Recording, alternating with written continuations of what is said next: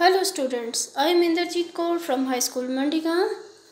मैं आज आपको पढ़ाने जा रही हूँ इन टूलिप सीरीज़ की 8th क्लास की इंग्लिश बुक का पोइट्री सेक्शन। और the name of the poem is a nation strength. पहले हम इसकी ग्लॉसरी पे नज़र डालेंगे। DeFi to resist boldly, four enemy, throne together around in a crowd, shaft, the column of a building's foundation, rust, to become or cause something to become covered with rust. Here, decay, decay, to cause something to become gradually damaged, worse or less. Pride, feeling of importance, luster, brightness, a people, a nation.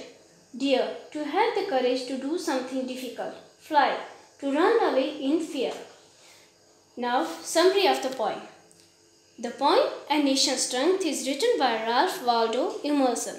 The poet wonders about the things that make a nation strong. How can a nation's pillar be made high and its foundation strong?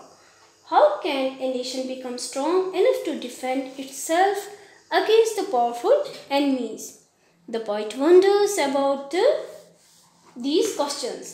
Then the poet says that it is not gold and silver that can make a nation great and strong, but it is the people who sacrifice for their country and make it great and strong.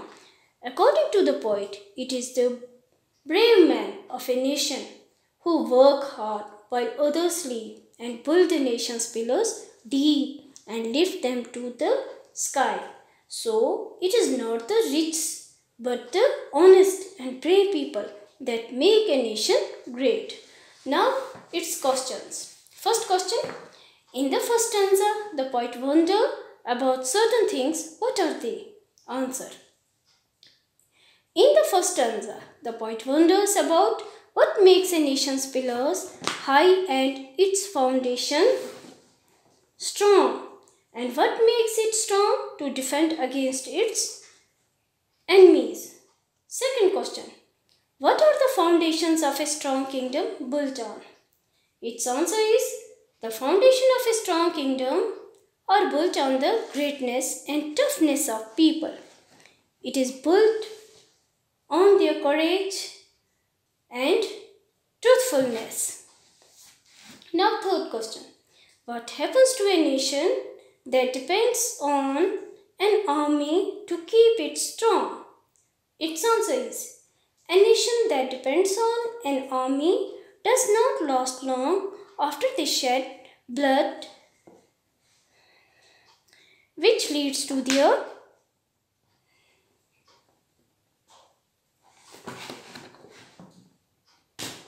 decay, their glory, and soon after the bloody war. Now, fourth question. When a nation becomes proud, what does God do? Its answer is when a nation becomes proud and arrogant, God strikes its luster down and reduces it to ashes. Question number 5. Do you think wealth can make a nation great and strong? Its answer is no, wealth can't make a nation great and strong. It is only men who can stand first and suffer hard for the sake of their nation. Question number 6. What can the brave do? Its answer is the brave work hard while others sleep. While others fly, the brave dare. They therefore can make nation great and strong. Question number 7. Explain the following lines. The build a nation's pillars deep and lift them to the sky. Answer. In these lines, the poet says that the brave men lay the pillars of a nation deep on a strong foundation. and lift them to the sky to great heights of glory. Now language work. In this poem, certain consonants sounds, that is example M, N, I, M, N, F, S,